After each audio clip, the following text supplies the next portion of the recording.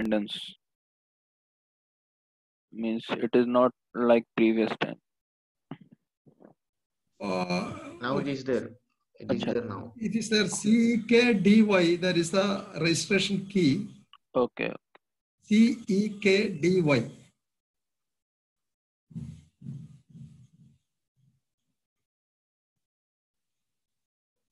Now I am going to the recording mode.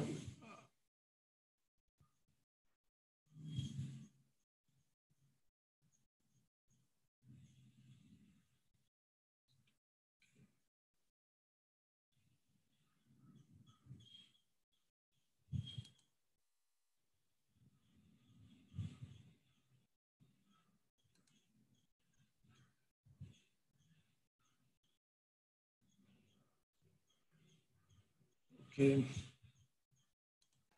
Sir, what's the keyword? It's given.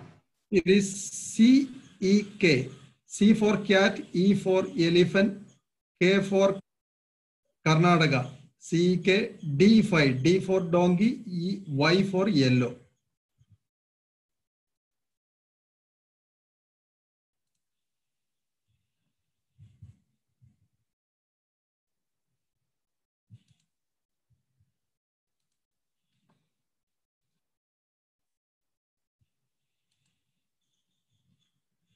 I am going to today's lecture. So what we have studied in the previous class was the fundamentals of electromagnetic force generation. Then we had derived the expression for torque constant and back EMF constant of the motor from the fundamentals. Then we had derived the transfer function block diagram as well as transfer function of the armature controlled DC torque motor, assuming that there is no external load. And finally, we have arrived at this transfer function, that is theta m divided by EAS, where theta m is the shaft deflection of the motor and EA is the applied control voltage across the armature. So the control to the armature is the voltage applied across the armature. That is why it's called armature controlled motor. And finally, we got such an expression, KT by RA divided S into JMS plus BM plus KT KB by RA.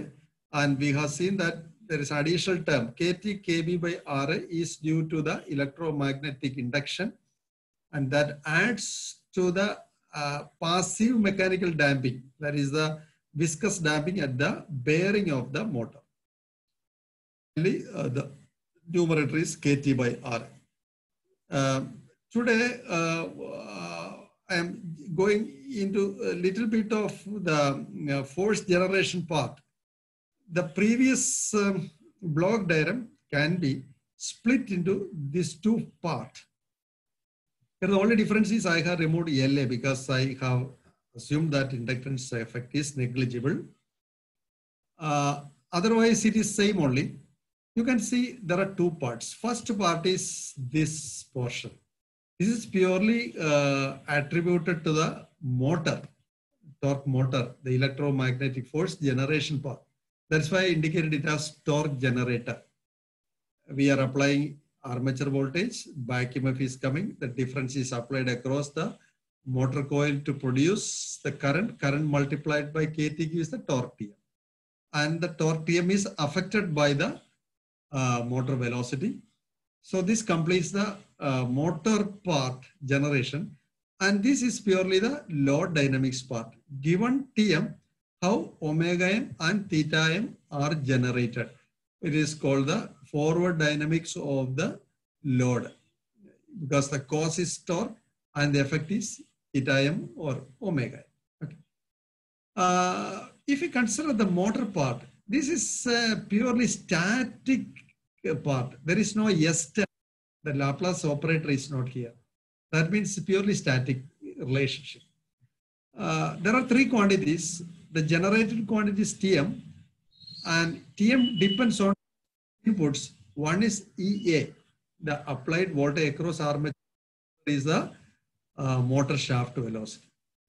So you can equate like this. Tm is equal to EA minus KB omega into KT by RA, putting into two part, that is equating Tm to the two independent variables. One is Ea, other is omega, Kt by Ra into Ea minus Kt Kb by Ra into omega. This is in the form of a straight line equation. If you take omega m and Tm as variables and Ea as a constant. Because assume that we are keeping a constant voltage across the armature Ea. Then it is of the form y is equal to mx plus c, where the slope is given by minus Kt Kb by Ra and the offset is given by Kt Ra by E. That's why I'm plotting here. Here the x-axis is the motor speed, omega variable. And so that is taken as the independent variable. And y-axis is the motor torque Tm. So if you take in the slope minus Kt Kb by R, this is the curve. It is having slope of minus Kt Kb by R. I noted here because of the time shorter space. So you note down this slope of this curve is minus Kt Kb by Ra, and it is having a y offset, that is torque offset of Kt into Vs by Ra, because I am keeping Vs as a variable value. Sorry, not like that. Ea is the variable value. Vs is the maximum value of Ea. Vs represents the supply voltage to the power amplifier of the motor driver. So the armature voltage can take a maximum value of plus Vs or minus Vs. Maximum of plus Vs or minimum of minus Vs. So we can two curves, one corresponding to the plus Vs, that is Ea is equal to plus Vs. Correspondingly, the offset will be Kt into Vs by Ra. This is the straight line. Now, if you want to drive the motor in the opposite direction, the minimum voltage or maximum in the opposite is minus Vs. That corresponds to this line. And any other value of Va in between plus Vs and minus Vs. If you are putting a armature as a constant voltage, you will get multiple curves like this. This is called speed torque characteristics of the motor, and it intersects the speed axis at a point called no load speed, which is given by Vs by Kb. Why it is no load speed means no load means it cannot provide any torque output. That is, when motor is rotating without any load, what will happen? Motor need not have to give any torque. Under such a condition, the speed will be maximum, and the speed is given by this. That can be obtained by Tm, equate Tm to 0. So solve this equation, and Ea is equal to plus Vs here putting. Then Kt by Ra will get cancelled. You will get Vs by Kb. Vs by Kb is the no load speed.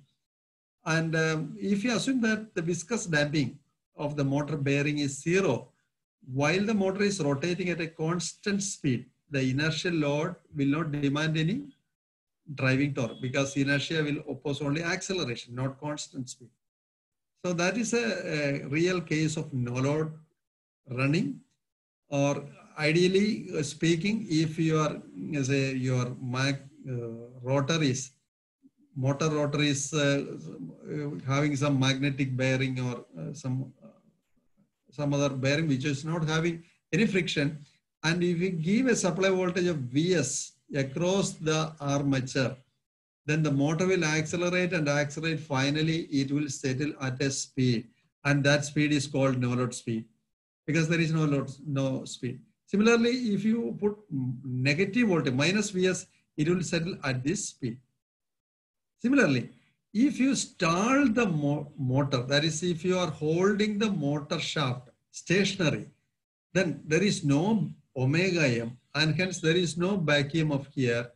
So what will happen is the torque generated will be maximum, because there is no reduction from this side, and that value is Kt Ra into Vs. That is why I have written as stall torque Kt into Vs by Ra. This explains this complete diagram. And there are 4 quadrants for this. This motor will act as a motor when it generates mechanical power. That means the product of motor speed and motor shaft torque, if it is positive, then it will act like a motor. That will happen only in the first quadrant and third quadrant. In the other 2 quadrants, motor is not generating mechanical power. Instead, it consumes mechanical power and generates electrical energy. That is in quadrant 2 and 4, it will work like a generator. The same motor will work like a generator. That is, we are, instead of giving electrical input from here, we are giving mechanical input from this side. We are driving the motor through some external prime mover. That will generate omega m into kb, that EB will be generated, EB will be generated. And that is the generator principle of the same motor. So it can work in dual mode without any change. This is the beauty of such a linear configuration. And the speed torque characteristics actually gives the complete picture of both motor action as well as generator action. Anyway, I will come back to this again after some more class, because I have to draw the load locus also along with this. Now I have drawn only the motor characteristics, not the load part, that I will plot on over this, and your lab also will contain a session to plot the speed torque characteristics along with load locus. Okay. Sir, can you explain again from the graph that how can we differentiate between the motor action and generator action? Yeah. From the graph. From the graph. Okay. Yes. From the graph, the simple principle is, say, if, what do you mean by motor? You are giving an electrical input and you are getting a mechanical output. That is, the mechanical power derived should be positive, right? What is mechanical power? Shaft torque multiplied by shaft speed. Here, this is shaft speed, this is shaft torque. So if you multiply in this first quadrant, both are positive and hence the product is positive. Here in this third quadrant, both are negative. Speed is negative, torque is negative. So the product is positive. In one way, in the first quadrant, motor is developing power in clockwise direction. And in the third quadrant, motor is developing mechanical power in the counterclockwise direction. That's all. Both are motor action, and that is obtained by switching over the EA polarity from positive to negative. That's all. But in the other case, you are not applying any external voltage. EA will be 0. There is nothing like that. We are not any external thing. Instead of that, we are driving mechanically. Then if you again take the product here, the equations are same. One will be positive. Here torque is positive, but speed is negative. So the product is negative. Here torque is negative, speed is positive, product is negative. So in this both the quadrant, it will act like a generator, converting mechanical energy back into electrical thing, and EB will be the generated voltage output. Okay. Yes, sir. Now we are going to the load coupling. So far we have been dealing with the model of the motor without any external load. Only the internal impedance JM, BM, or motor rotor inertia and the rotor whatever viscous damping only considered. Now we are coupling an external load. The very purpose of using making an actuator is to drive an external load. But there are certain facts should be considered before directly coupling the load to the motor. There are applications where load is directly coupled to the motor shaft, but in general, that will not be sufficient. That's what I am bringing it here. Need of gear unit for position servo system. There are multiple servo applications are there. Speed servo is there, position servo is there, and torque servo is there. So many servos are there. Here, if your final controlled variable is the position of a particular system, then it's called position servo system, and we are maintaining the position in a desired orientation, irrespective of the external disturbance. And also sometimes we have to change the orientation based on the external command also. This is called position servo. In typical applications, position servo applications such as antenna orientation control, you may see the parabolic dish antenna oriented towards geosynchronous satellite for communication purpose. That is the case. Then gimbal deflection control in rockets, L1 radar control in aircrafts, joint deflection control in robotic manipulators, etc. All require high torque to ensure high acceleration for the load, and low speed drive system for actuation. We'll never rotate at higher RPM, but there will be certain rate of change of speed will be called, but actual speed requirement is less. But normally an electric motor produces low torque, high speed mechanical output. That is the basic limitation of an electrical motor. As I told you, electric motor depend on electromagnetic induction principle given by Fleming's rule. The magnetic material, the permanent magnetic material actually brings that limit. Now advanced materials have been developed like rare earth, samarium, cobalt material, etc. And if tomorrow technology further improves, then we can overcome this basic limitation. Now also we are under the limitation of low torque, high speed mechanical output. Hence, from the source side, it is low torque, high speed, but from demanding side, it is high torque, low speed. So definitely the impedance, output mechanical impedance of the motor is less, whereas the mechanical impedance of the load is more. You cannot simply connect mismatched impedance devices, then the power transfer will not be correct. You might have studied maximum power transfer theorem in electrical classes, okay? And it says that the power transfer will maximum when the output impedance of the source is equal to input impedance of the load. The same thing is applicable for any system, not only for electrical, it is relevant for mechanical systems as well. Hence, there is a requirement to provide mechanical impedance interface in such situation. We have to use gear system between motor output shaft and load input shaft.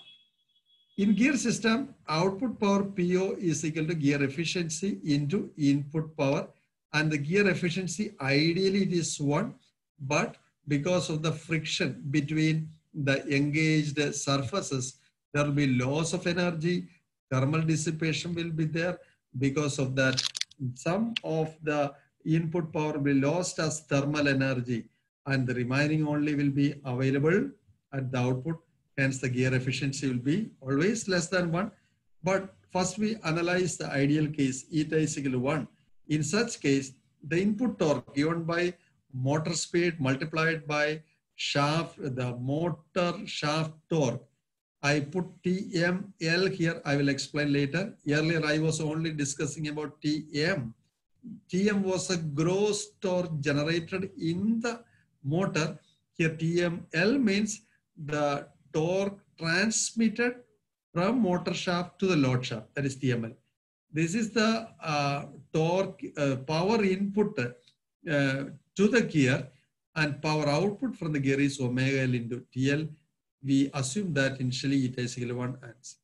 Now, desired characteristic gears are low backlash, high gear ratio, low self inertia, good back drivability, compact assembly, and low internal friction. I hope that all of you are familiar with all such terms. I need to have to explain all these things because you are already familiar with such terms.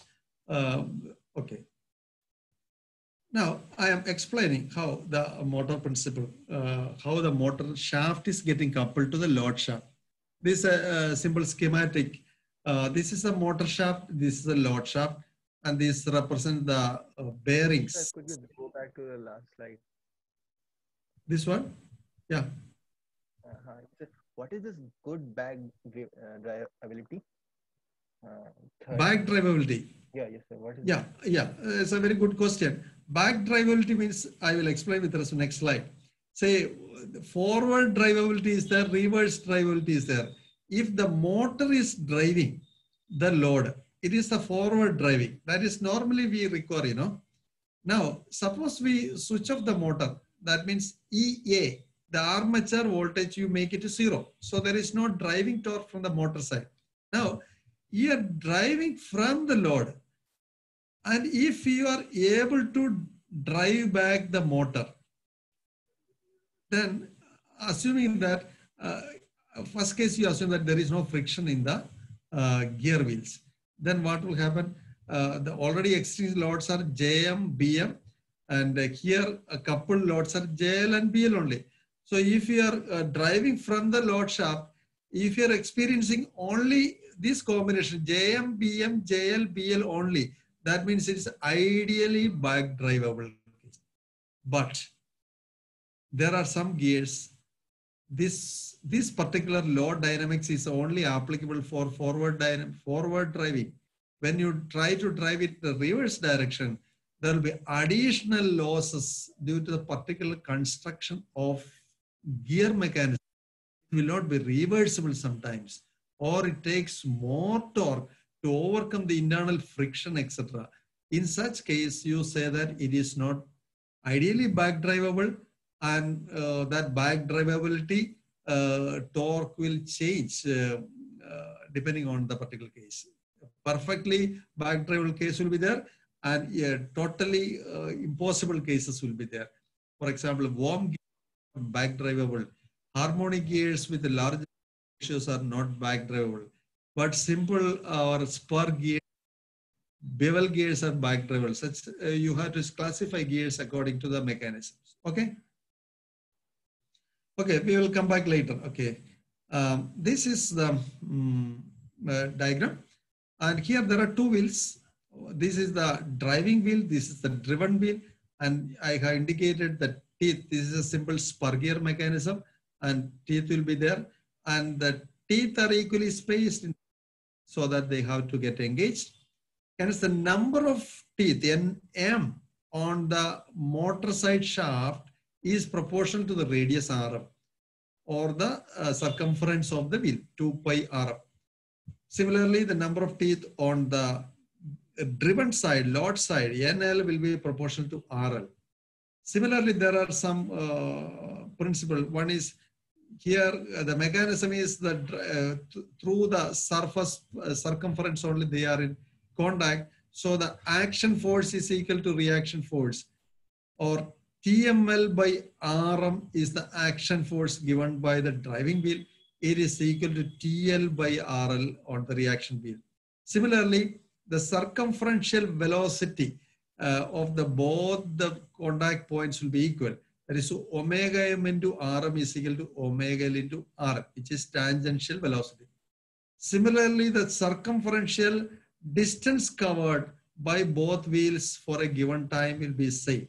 That is delta theta m. Suppose motor rotates by delta theta m and load rotate by delta theta m simultaneously. Then delta theta m into Rm is equal to delta theta L into Rl. These are the normal passive relationship because of the mechanism. Now, one more thing, Nm is proportional to Rm, NL is proportional to RL, as I told. So hence from equation 3, from this equation 3, you can replace Rm by Nm. That is delta theta m into Nm is equal to delta theta L into NL. Or we can take the gear ratio like this, delta theta L by delta theta m is equal to Nm by NL. And this is also equal to omega L by omega m because of this relationship. Assuming gear efficiency as 1, then input power is equal to output power. That is TML. TML is the torque which is transmitted to the load side. Whereas Tm is the total torque generated. Part of that is consumed within the self-load, inertia as well as damping, and the remaining part is transmitted. So the transmitted torque, TML into omega, is equal to the torque transmitted to the load side or are available, the power available in the load side, TL into omega, assuming gear ratio or the gear efficiency as 1. Hence, we will get a relationship between TML by TL. Such a relation also we will get, and that relation also can be derived from this formula also. Thus, finally, we arrive at these three relationships for the gear transmission. That is, load side velocity is equal to Nm by NL to omega m. Motor side transmitted torque is equal to Nm by NL into TL. Similarly, theta L is equal to Nm by NL into theta M. Okay. Any doubts on this? Clear. This is your field only. Now, I am augmenting. I'm going to augment. If the shaft is same, shouldn't TM and TML be same? If the, once again, if the motor shaft is same, then TM and TML should be same, right? TM and TML. No, shaft is same. You see that.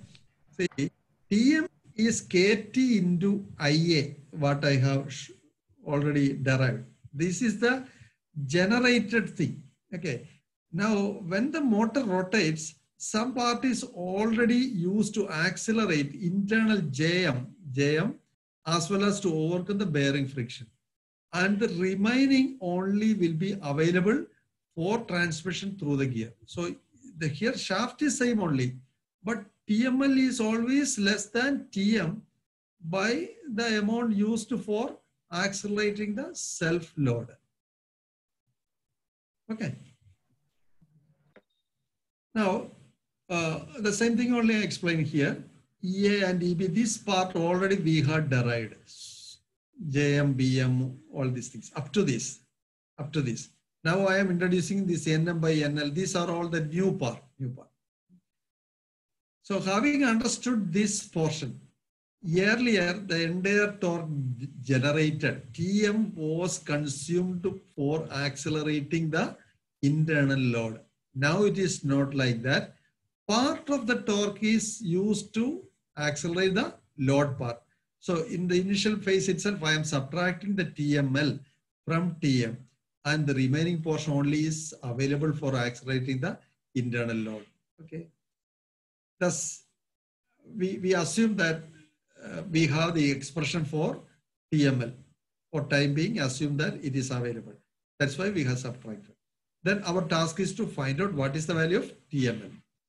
Given theta m, then we are using the previous relation between theta L and theta m. Nm by NL, you multiply, you'll get theta L. Now, this is the load dynamics.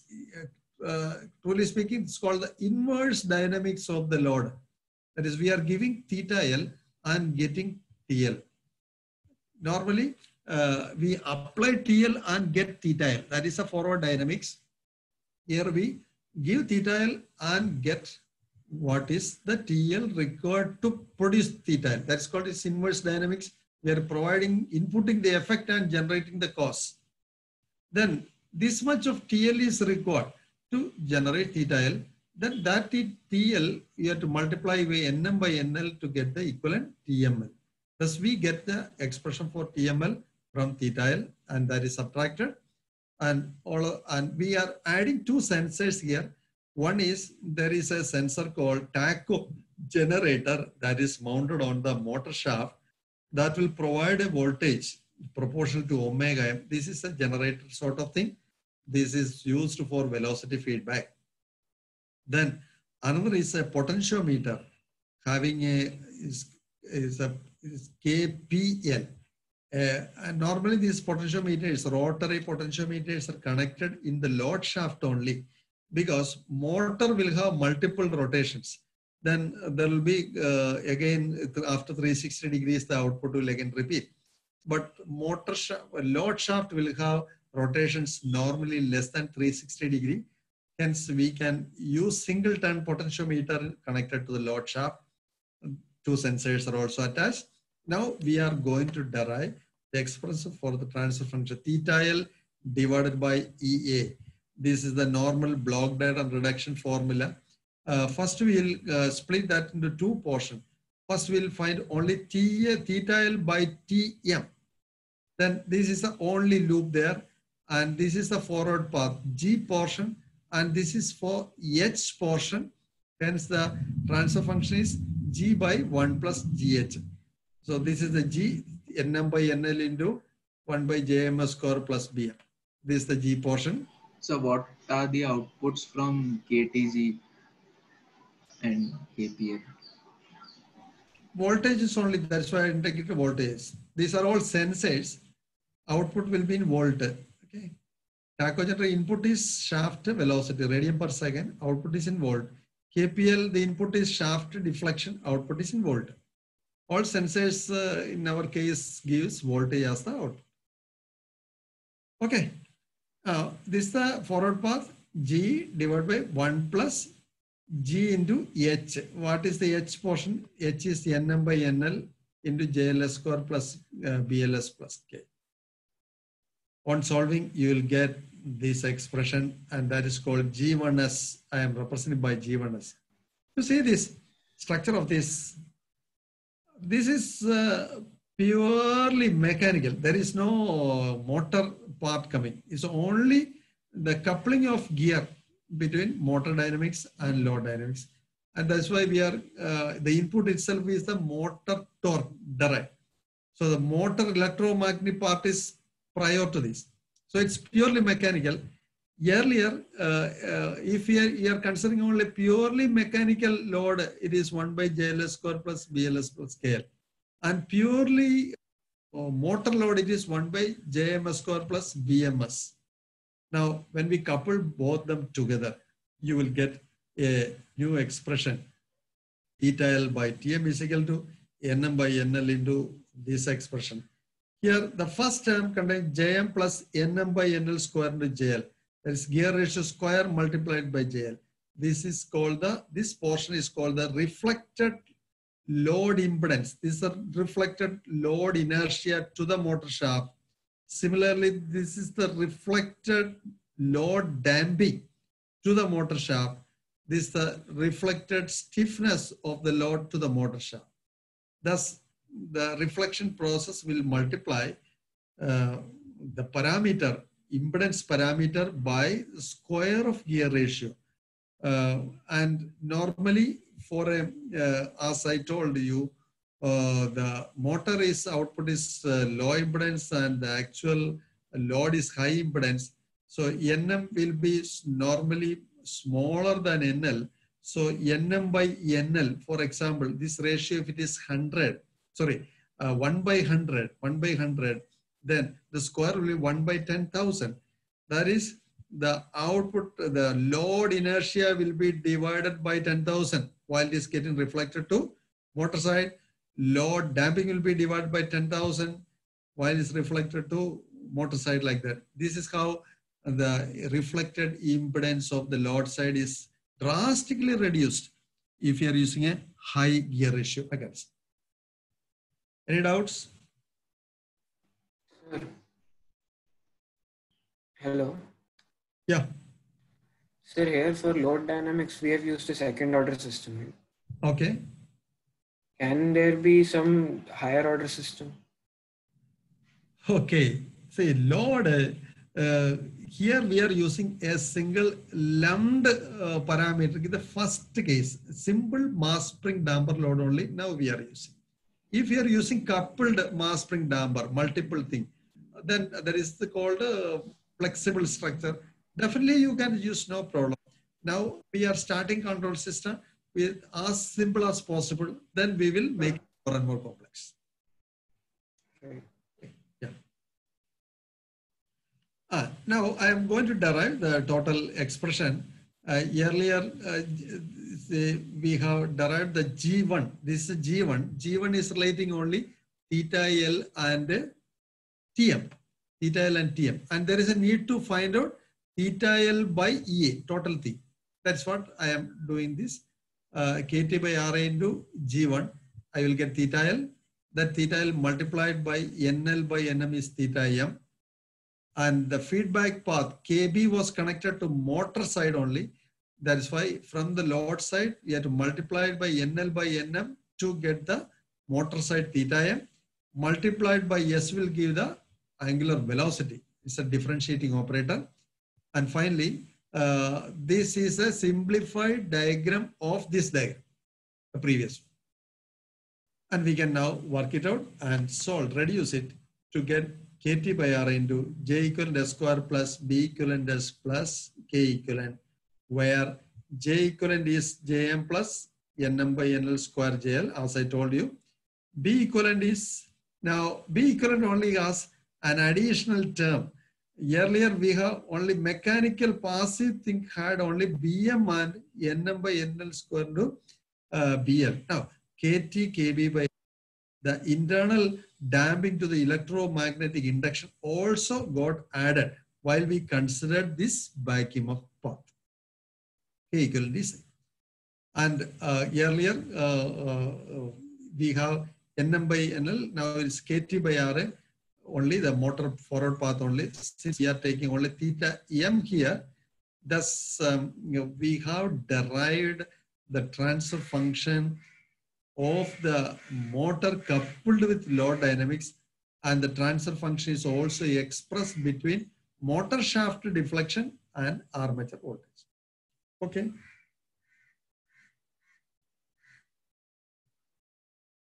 Now the next thing is we have to design controller. Whatever we derived so far, I am that KT by RA into 1 by J equivalent to S plus B equivalent, and the S I have taken outside. This is what we have derived so far. This is called the plant dynamics. Theta M is the output. The only assumption now I made is I removed the stiffness part, load stiffness part, K equivalent part, to make it as a standard normalized second order dynamics. Otherwise, there is no problem for this. Now, but there are two more elements I added. One is the sensor generator as well as the sensor scale factor, potentiometer scale factor. Other is two controller gains. So far, we have been directly giving input at the armature, EA. Now, EA is going to be derived through the closed loop action. That is a difference. Earlier, so far, we have considered only open loop dynamics of the actuation system. This is the open loop dynamics of the actuation system. Now, we are closing the loop by feeding back the sensor tacho generator output as well as the rotary potentiometer output. And the closing of the loop is done through a particular controller structure. This structure is called proportional plus rate feedback control, P plus RI designated. In some literature, it is also called PD control, proportional plus derivative control. But the problem is derivative control part you can give either in the forward path or reverse path. That's why I have specifically mentioned as rate feedback path. Derivative separately we'll consider otherwise, but you should not get confused. In some literature, this is also called PD because YD, we are feeding back the derivative of the motor output. Omega M is the derivative of theta M that we sense through tacho generator. So this is also in a way derivative feedback. It is coming in the feedback path, not in the forward path. This can be, now one more thing, this normally when we give the command will be always in electrical voltage. And the feedback signals also will be in electrical. So truly speaking, this is the actual physical interconnection diagram, both with respect to electrical aspect as well as with respect to mechanical. Outputs are physical output, theta M and omega M, whereas input is electrical, in volt. Feedback signals are also in volt. Here, VF is not seen properly here. VF is the feedback voltage, that is also in volt. And tacho generator output is also in volt. So K1 and K2, these gains can be implemented as normal amplifier, proportional amplifier circuits. through linear integrated circuits in electronics using operational amplifiers and all. And this K1 is the forward path gain, or you can say that the position path gain, and K2 is the rate path gain. And finally, one more simplification. This Kp I had taken to the forward path. How? Here one problem is not in a unity feedback form structure, because the feedback path you are having a Kp. I want to make it as a unity feedback form. How it can be done is, instead of Vc, I give theta c. Theta c is the equivalent mechanical deflection command. How it is obtained? Through the same scale factor. Because mechanical deflection and feedback voltage are related through sensor scale factor Kp. I use the same scale factor to define an equivalent mechanical command. That is Vc by Kp. If I theta c as the mechanical command in radian, that is given here. So if I simply replace Vc, I will get theta c into Kp in the forward path. So here theta c into Kp will come. Here theta m into Kp. Here there is a Kp. Here there is a Kp. Both the Kp's I am taking to the forward path. That is why the Kp comes here. The advantage is here it is unity feedback. The command is in mechanical radian. Output is also in mechanical physical radians. And it satisfies the normal standard order structure. And here the other things, K1 is here, K2 is here, KTG is here, and the KT by RA I replaced by capital K, and J equivalent S plus B equivalent. J equivalent is replaced by J, B equivalent by B. There is same thing only to reduce the complexity of the notation. Finally, I will get this transfer function as K by JS plus B plus K K2 KTG. You can see that the rate feedback adds to the available damping B, because there is no S term here. No, it is adding with B, K K2 KTG. If K2 is equal to 0, the rate feedback gain is equal to 0, no extra damping is added. But if you want to add more damping, you can give positive value for K2. At the same time, if you remove the damping available B, then you put negative value for K2. So the total damping can be made less. So this is the inner loop. And after that, theta m by theta c, I close the outer loop. Finally, these are all simple steps you can work out. Finally, you will get the transfer function theta m by theta c in this form.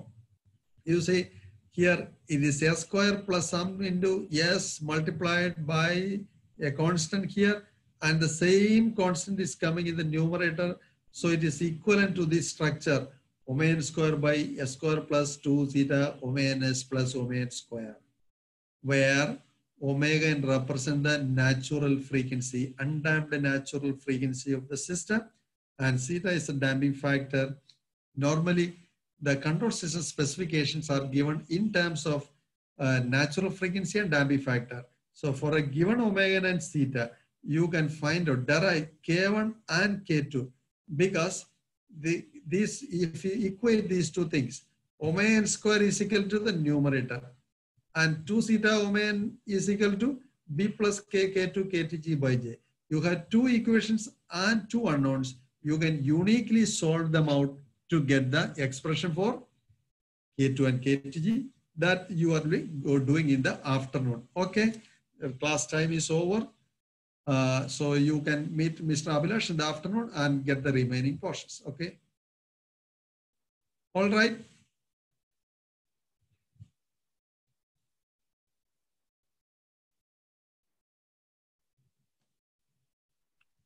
Sir,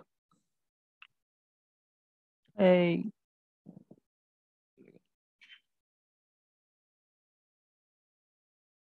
sir जो ही cut गया तेरा sir से बोलो यार, upload करो यार क्या चीज? वीडियो अपलोडिंग वीडियो अरे वो होस्ट ने अपलोड करी थी वो मतलब करेंगे नहीं नहीं, ये क्लास वाली लैब वाली अपलोड करी थी ना अभिलाष सर ने। नहीं, वो लैब वाली की बात कर रहा हूँ। मैंने सैम सर से पूछा था तो उन्होंने बोला था कि होस्ट ने अपलोड करी थी, तो दिनेश सर चेक करके बताएंगे। ठीक है। ये वाली तो सर ने भी अपलोड करी ना वैसे। भाई अगला प्लेट कौन सा है? अरे 2 लोग अरे रिकॉर्ड सर कर रहे लोग हैं। तो अपनी रिकॉर्डिंग बंद करें अभी खाली पहले, है, अपनी खाली आवाज है भी जा संजय। रही है। खाली है।